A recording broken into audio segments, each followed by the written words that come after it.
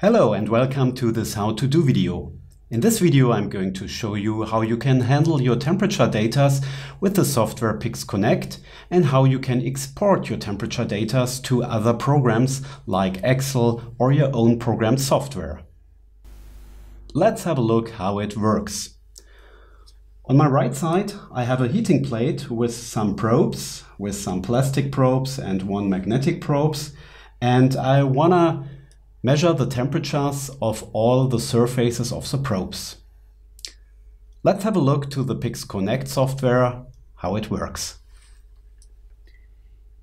You can see in the PIX Connect software that I created 3 measure areas: plastic, magnetic and the ABS measure area. And you can also see on the right side that I can see the temperature information at the digital temperature group. To show a temperature time diagram, you can go to the menu point View, Windows, and to the menu point Temperature Time Diagram.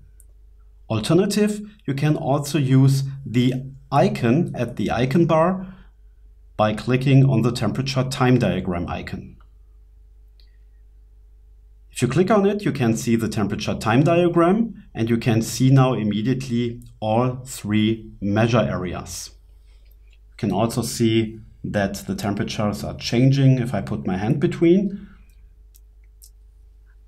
And all these temperature time diagram informations will be recorded right now.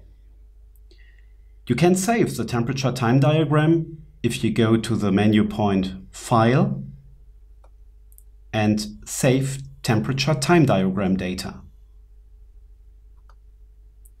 Now you can choose your own file name, for example, temperature time diagram,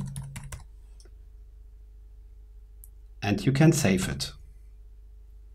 You can also do some settings. If you're going to the configuration menu via Tools, Configuration, you can go to the tab Temperature Time Diagram, and here you can do some settings regarding the temperature time diagram. So you can choose the color, you can choose the pen width, and you can also choose some other diagram measuring settings by clicking on the button on the right side. Here you can decide the maximum data count and also the time which you want to record it.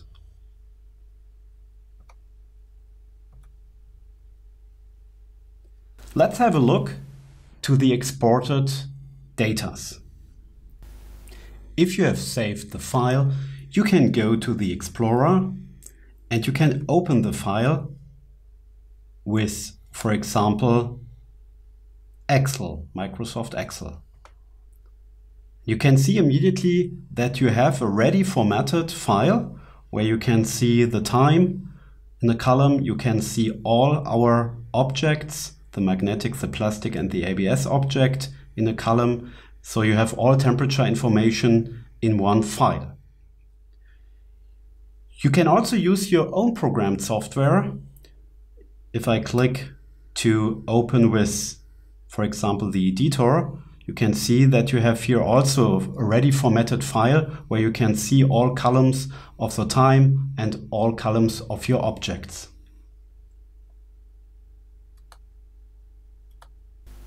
In our next experiment, I'm going to show you how you can export your temperature data as a 3D graph in Excel. Let's have a look to the PIX Connect software again. You can see I put my fingers under the camera and I'm going to have a snapshot by clicking on the snapshot icon. Now I can save the snapshot, for example with the file name hand, and I go now to the Explorer, to my folder, to my file hand, and I open it with Microsoft Excel. So now you can see immediately the complete matrix of all temperature data of the image. So I can mark now some lines for example, 200 lines, and I go to create a diagram. I'm choosing here in Microsoft Excel a shape diagram, and I go to OK. And now you can see that I have my 3D graph with 2 of my fingers because I selected only 234 lines, and Microsoft Excel is creating the 3D file.